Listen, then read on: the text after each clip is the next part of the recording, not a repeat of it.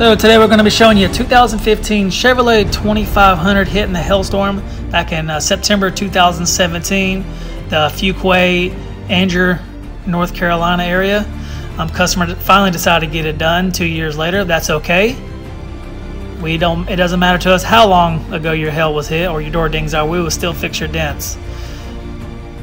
And we're basically just going to show you little time-lapse video of repairing these dents. It's a very minor damage considering it was a hailstorm that was pretty severe damage on most vehicles. These are tiny dents, quarter size, maybe a couple $half size, but it was relatively easy repair on here. The rest of the vehicle was hit. We did that. We're just going to show you the bedside.